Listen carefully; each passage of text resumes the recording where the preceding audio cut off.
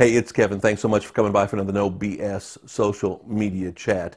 Over the course of the next few weeks, and even the last couple of weeks, we're talking about social media and some of the basic tenets of social media that, amazingly enough, in the 12 to 15 years I've been actively involved and the 5 years that I've been doing these videos, these things were the initial topics we talked about in the videos. These things are topics that come up each and every week in meetings with prospective clients, with existing clients, and more importantly, are topics that, while there may be nuances to them that have changed, the basic tenets of these topics haven't changed. This week, we're talking about planning and the need for proper planning.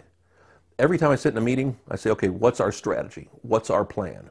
A lot of people come to me and say, okay, I need you to write me a social media plan.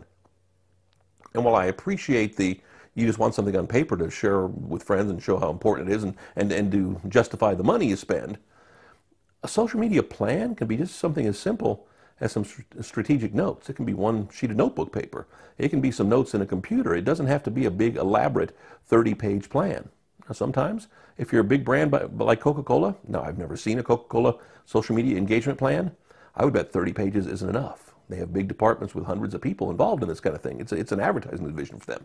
If you're just a small business owner, if you're running a small nonprofit, if you're a recording artist, if you're a media person, you don't necessarily need something as fancy, but you do need something in writing. Something, I don't care if it's just it's a sticky note that you post on the wall to just kind of remind yourself. Something in writing will give you a chance to look back, reflect, to look at it and say, okay, where am I going?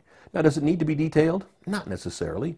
Details are nice, but the one thing I found out about social media is, while it's great to have a plan, you more importantly have to be prepared to deviate from the plan in order to strike when the iron's hot. Does that make sense? We have an analogy at one of the companies I work with. It's called ready, fire, aim. You have to be ready. You have to have that gun ready to shoot, and you have to aim. Well, but wait a minute. Sometimes, even before you get a chance to line up the shot and aim, you got to fire. And so you have to be prepared both ways. So the more planning you have, the more preparation you have, the better off you are. As I tell people, I mean, they throw up a video on YouTube and say, okay, why didn't a lot of people watch it? Why isn't it a viral video? And I say, sadly, there are so many details involved that you need to know the answers for. Number one, what day of the week should you post that video on? When you finally harness the day of the week, can you massage it to morning, midday, afternoon, time of the day, or whatever it is, to make it that much better, to get that much more engagement? Each client I've ever worked with has a unique little soft spot, and it's not just something you can pick. You can't say, everybody should post their YouTube videos between 10 and 2 Eastern Time on Mondays.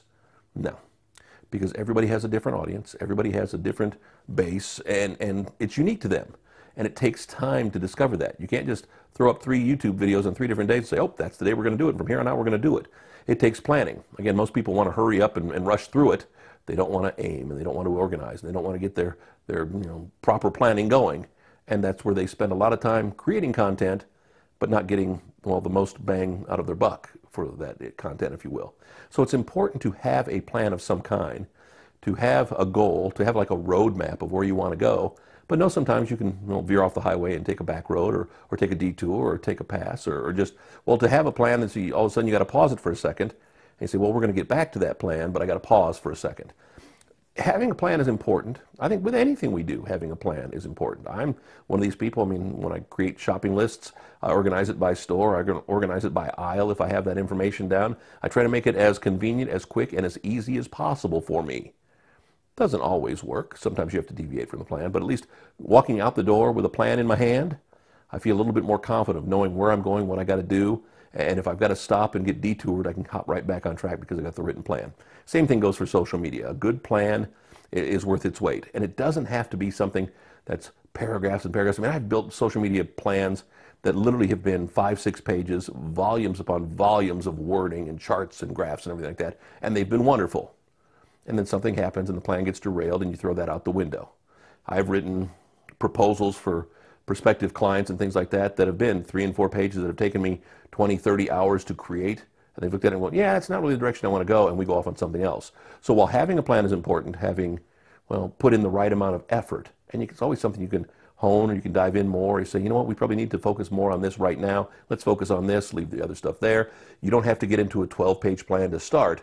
If you've got, well, almost like an outline on 1 page to start, that's a plan. It gives you an idea of what you want to do. Which sites do we want to target first? Where do we want to go? How do we want to do this? Creating a plan is going to help you in the social media long run. And again, As we said last week, this is a marathon, not a sprint. That plan will help you throughout the whole process. Back next week, another No BS social media chat. NoBSSocial.com, the website for all the videos. We have them on Facebook, have them on YouTube. If you want me, I'm simple to find. My email address, my phone number coming up here at the end of the video. Reach out. Let's chat. Thanks.